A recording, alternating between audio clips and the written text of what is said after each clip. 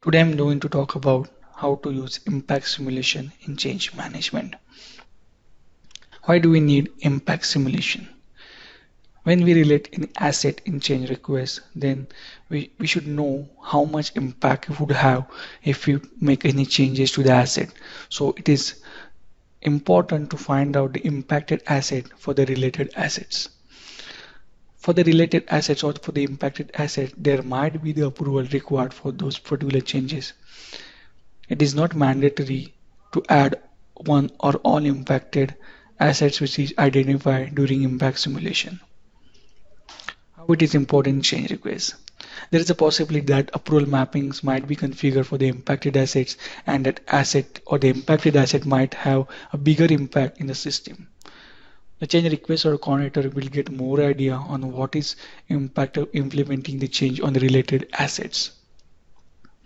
How this works. First, we need asset CI and then we need to relate some other CIs as an impact relationship as a child to the main asset in asset management.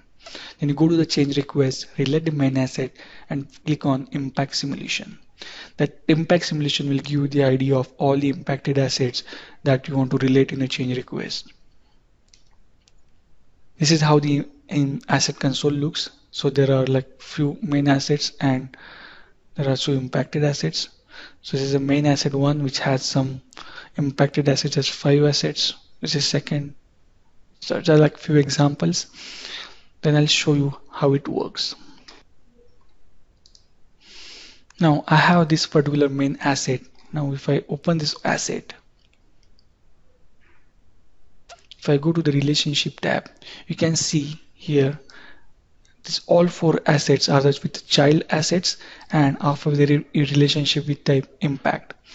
So while relating this impacted asset, you have to always go to the system, computer system, then search, and then you have to maybe search this asset, select the particular asset, select relationship type impact, then relate, and you have to select as a child to relate them as an impacted asset.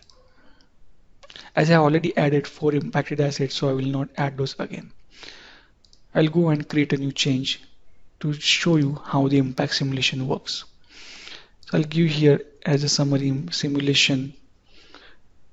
I'll go to the relationship type and select search for that main asset. I'll select that asset and relate into change request.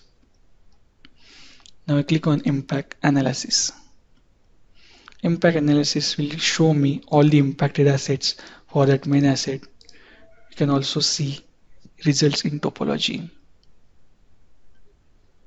Probably it will not work in my system, but you can have the table content displayed as here. Then I'll select save.